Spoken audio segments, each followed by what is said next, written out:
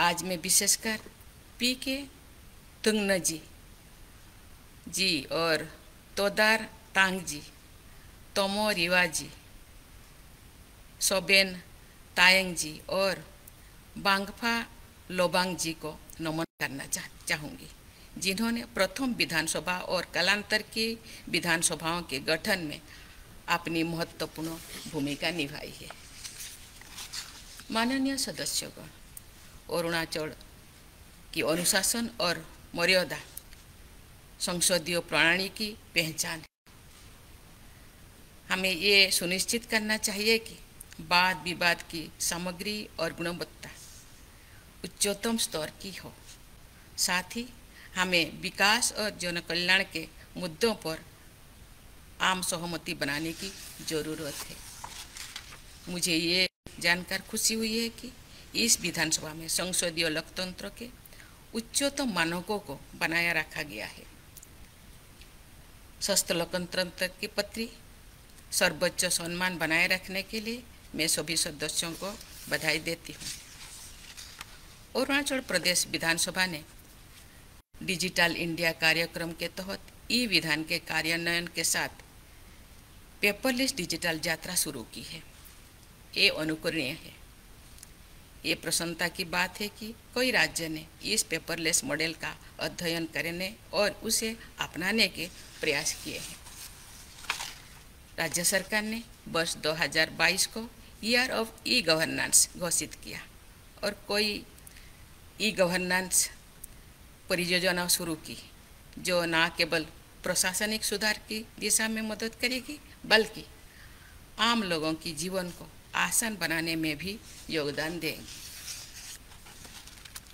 ये कथन सर्वथा सत्य है कि ज्ञान बांटने से ही बढ़ता है। मुझे ये जानकर प्रसन्नता हुई है कि इस विधानसभा के पुस्तकालय के उपयोग की सुविधा विधायकों और अधिकारियों के साथ साथ स्कूल, कॉलेज और विश्वविद्यालय के छात्र के लिए निःशुल्क उपलब्ध है।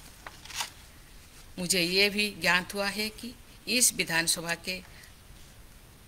में नो ईयर असेंबली पहल के तहत समय समय पर स्कूल और कॉलेज के विद्यार्थियों को विधायी कार्यवाही से अवगत कराने के लिए बुलाया जाता है। मुझे विश्वास है कि आज की युवा पीढ़ी इस सुविधाओं का लाभ उठाकर देश और प्रदेश की प्रगति में अपना योगदान देंगे।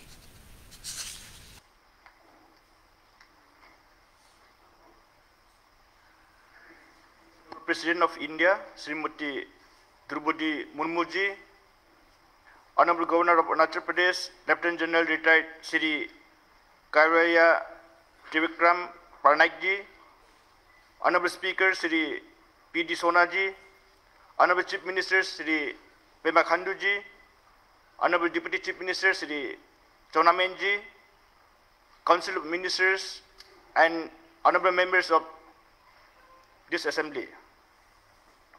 नमस्कार आप सभी को।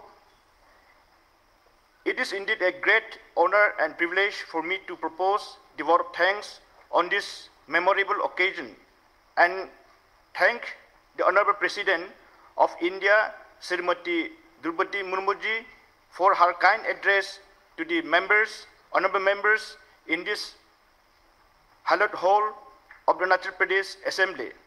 Madam President, your gracious presence and address to us will certainly be etched in our memory forever.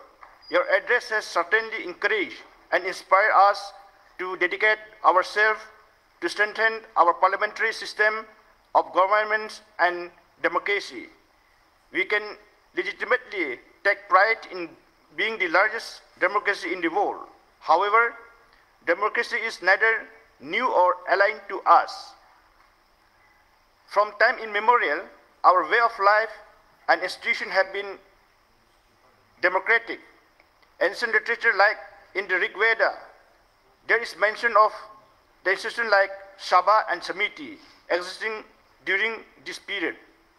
Now I request all the honorable members to proceed for the group photograph with Honorable President at the main entrance of the Assembly hall before proceeding for inauguration of exhibition.